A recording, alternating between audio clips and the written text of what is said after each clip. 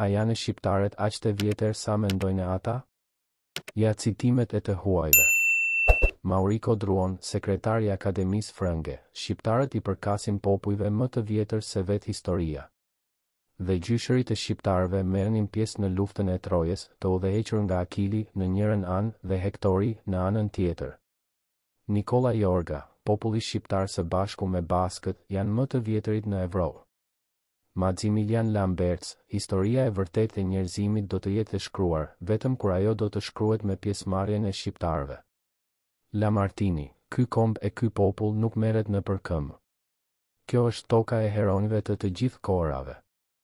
Homeri aty gjeti Akilin, grekët Aleksandrin e Madh, turqit Skënderbeun, njerëz këta të së njëjtës racë, të njëjtit gjakë. Huacun the heqquart, në asnjë vend të botës femrat nuk janë më të respektuara dhe nuk ushtrojnë një veprimtari më të fuqishme se shqiptaret dhe disa nëna shqiptare kanë përzën prej shtëpisë bitë e vet pasi ata ishin larguar nga fronti i luftës. Ato i kishin kthyer në fushën e betejës. Lord Byroni, shqiptarët me kostumet e tyre bëjnë një peizazh më të mrekullueshëm në botë. Shqiptarët janë raca njerëzore më e bukur që ekziston, trima më të fortë se kështjellat e tyre. Henry Noel Brailsford, shqiptari primitiv, në fakt është mbinjeriu për të cilin Nietzsche ëndërronte.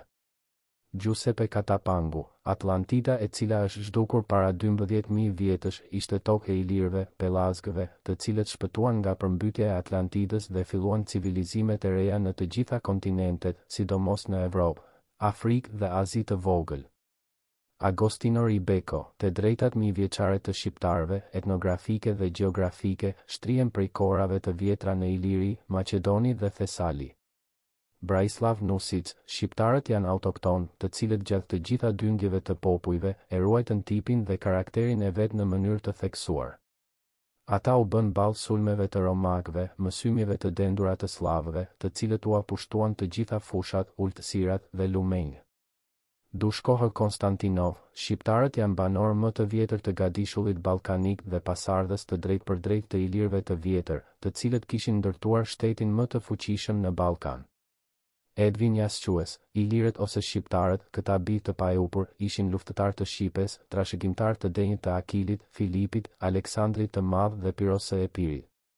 Edvin Pears, shqiptarët janë pasardhës të racës më të vjetër të gadishullit ballkanik, gjithsesi të racës ariane, duke e nxjerrë këtë fjalë nga dy rrënjët e fjalëve shqipe, ar dhe an, që dëmëtëhë.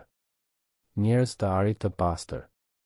Max Mülle, emrat e mjaft popujve të njohur rrjedhin nga fjala e vjetër shqipe ar. Kjo vlen edhe për mjaft vende të botës. Fanula Papazoglu, Dardania është njëra nga krahinat antike të Ballkanit ku popullata autoktone është ruajtur më së miri. Gosgjen, origjina e shqiptarëve ngjitet deri te koha e pelazgëve dhe kanë origjinë para Helene. Gustav Mayer, shqiptarët janë ilir të rinj.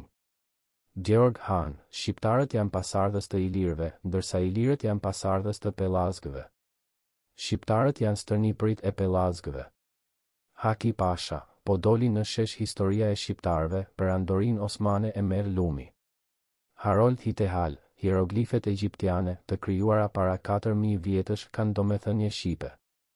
Henry Brailsford, në Maqedoni, vetëm shqiptarët janë popull autokton.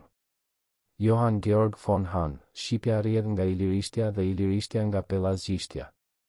Jovan Cvijić, slavët e jugut, pas ardhjes në Ballkan, aty gjetën shqiptarët, të cilët në ndrysninë e tyre, slavëve, u tërhoqën jugu dhe në vendet më malore, ku i hasim edhe sot.